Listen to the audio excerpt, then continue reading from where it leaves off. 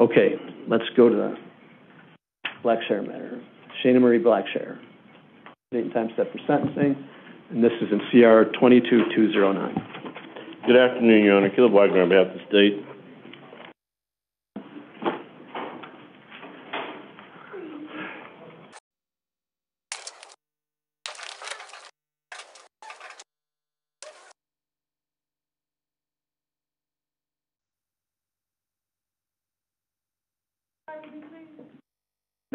No, come on out.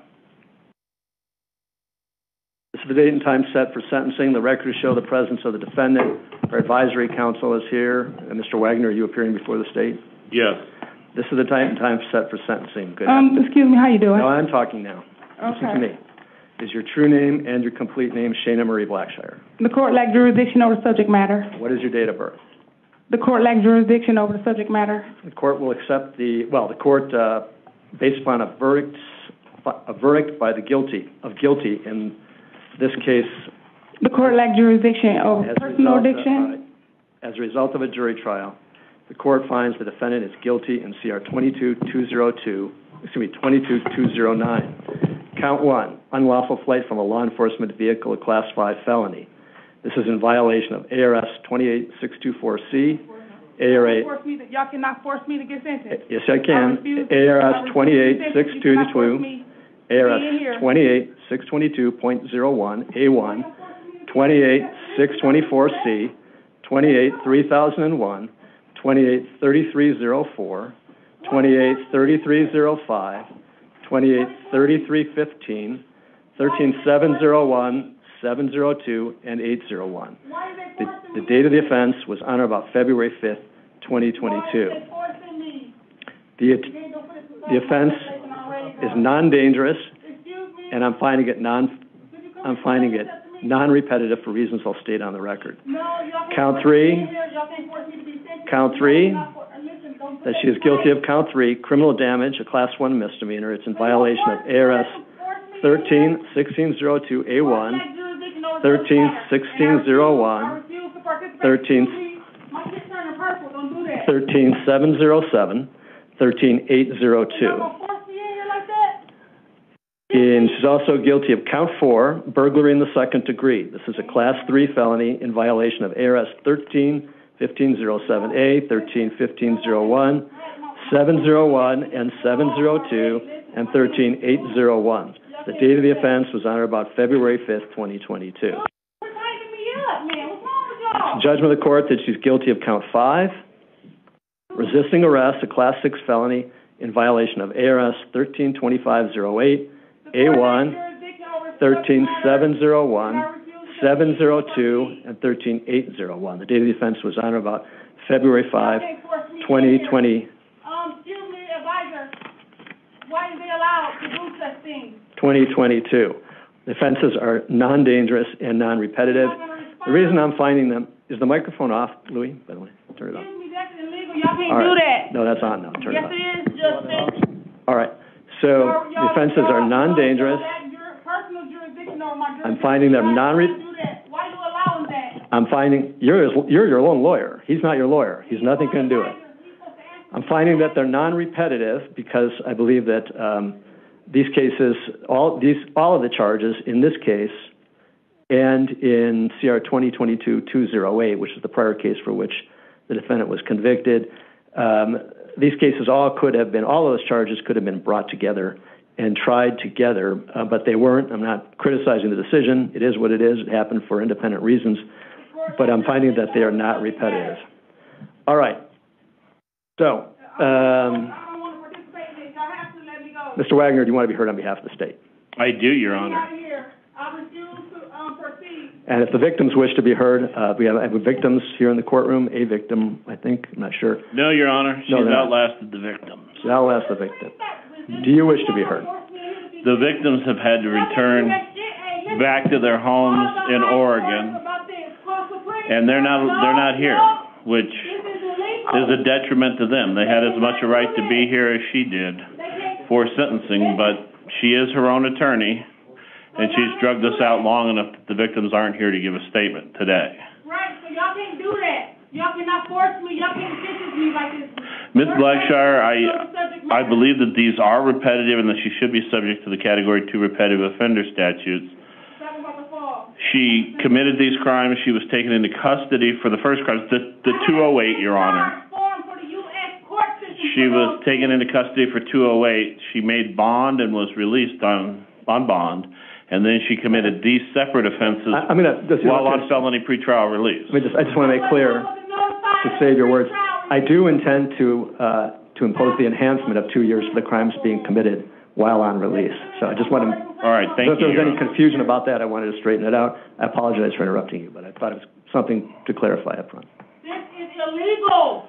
I believe that it's more than warranted. She was sentenced. Those were separate cases. She was released from those cases, and she committed the new cases.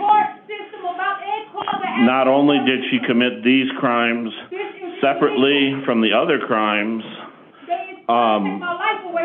these crimes significantly, especially the burglary, I believe substantially affected the victim.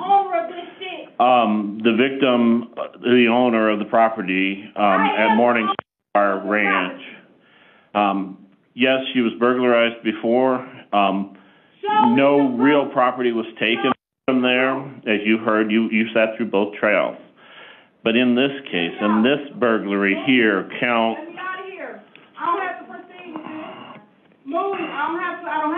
Count 4, Your Honor. The defendant confronted the victim at her home and has substantially affected the way the victim feels about her safety and security at the home, which I think is very important, Your Honor, to acknowledge that. I'm sorry. I'm getting... What's that? Are you going to allow... No, I'm talking to you. Why are you taking her up? No. You're not? Okay. But I don't want to be in here. Stay in. To leave. Oh, you're bringing the chair in. Okay, that's fine. I apologize, Mr. No, that's fine, Your Honor. I was getting signals from the defense. That's fine. I also would point out to the court that the unlawful flight from law enforcement... All right, stand by. Apparently they're going to restrain her and bring her back in.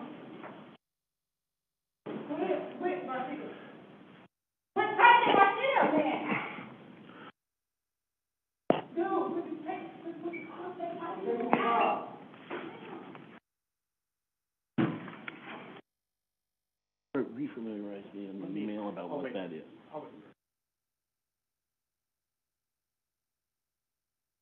Thank you. All right. This is what y'all brought me in here for?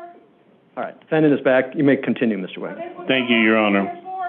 I would also point out to the court that count 1, the unlawful flight from law enforcement, and count 5, the resisting arrest counts, are not in any way connected with the prior the 208 case. They're separate victims there. These are definitely separate incidents. The state would argue that as well for count 4, the burglary, Your Honor. No, I'm not relaxing. Y'all being illegal. The court lacks jurisdiction over the subject matter. Y'all don't have no right. Get this shit off of me. If I could have just a second, Your Honor. I ain't never been fighting with y'all. What's the statutory reference to the 2-year enhancement? I can't remember that. It is, I'm sorry, Your Honor, it is 708D. And I don't know that I made that entirely clear, but it just, whatever the sentence the court prescribes, each sentence gets a 2-year enhancement. Is that ARS 13-707? Yes, I'm sorry, ARS 13708. But not as to the misdemeanor, obviously. Not as to the misdemeanor. I concur with the misdemeanor assessment that probation had, that it's just time served in the county jail, that she's already fulfilled more than the requirement for that. I agree that the presumptive terms are warranted in the other cases as well, Your Honor. I would point out that the jury during the aggravation phase, the jury found 4 aggravators. They found 4 aggravators. We have no mitigators here that I can see. Even with all of that, I would still ask for the presumptive terms as a Category 2 repetitive offender with the enhancements for the 13708D. I think that these charges probably would be warranted to run concurrent with each other, but I do feel that they should run consecutive to the defendant's prior case. She caused more harm and more emotional stress to the victim, the owner of the property, and then we have separate victims as to the resisting arrest charge and the fleeing from law enforcement charge, Your Honor. I don't have anything more to add than that, and there's no victim's presence. There's some representatives, some neighbors, some people from the Morningstar Ranch that are still living in the area. They're present here today just to watch, I suppose. Very well. Thank you very much. All right, the court imposes a sentence as follows.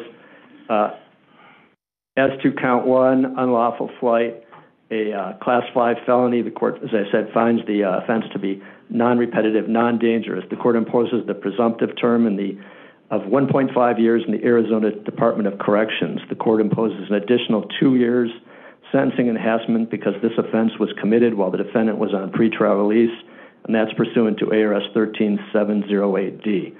So the total sentence as to count one, Class 5 felony, is 3.5 years. As to count two, this is the misdemeanor criminal damage. The court imposes a sentence of time served. As to count four, again, the court finds this to be non-dangerous and non-repetitive. This is burglary in the second degree, Class 3 felony. The court imposes the presumptive term of 3.5 years. This court also imposes the sentencing enhancement pursuant to 13708D of 2 years. So the total offense level, the total sentence for count four is 5.5 years. As to count five, resisting arrest, it's a Class 6 felony, non-dangerous, non-repetitive. The court imposes the presumptive sentence of 1 year.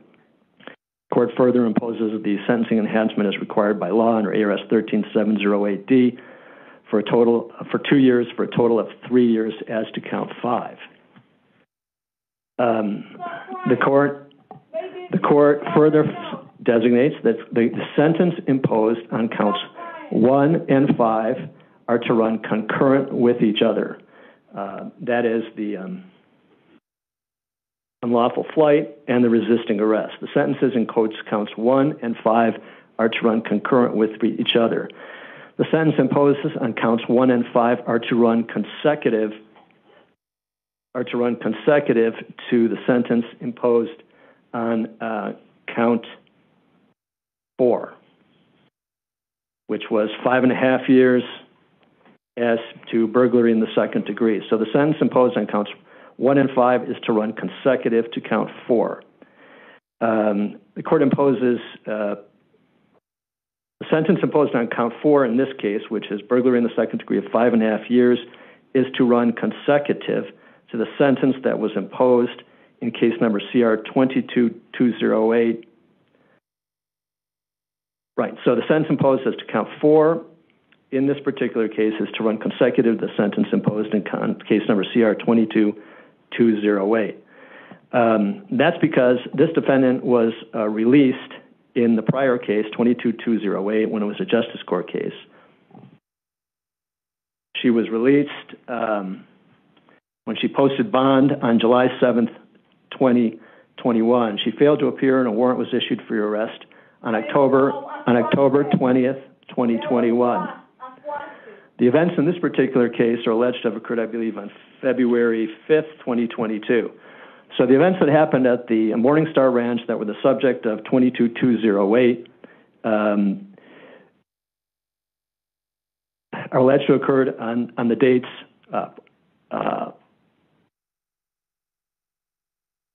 those were alleged to have occurred back on June 12th, 2021. So the prior case, the burglary, alleged to have occurred on June 12, 2021. The fraudulent schemes in 22208 was alleged to have occurred on or about July 6th. She was found guilty of that by the jury.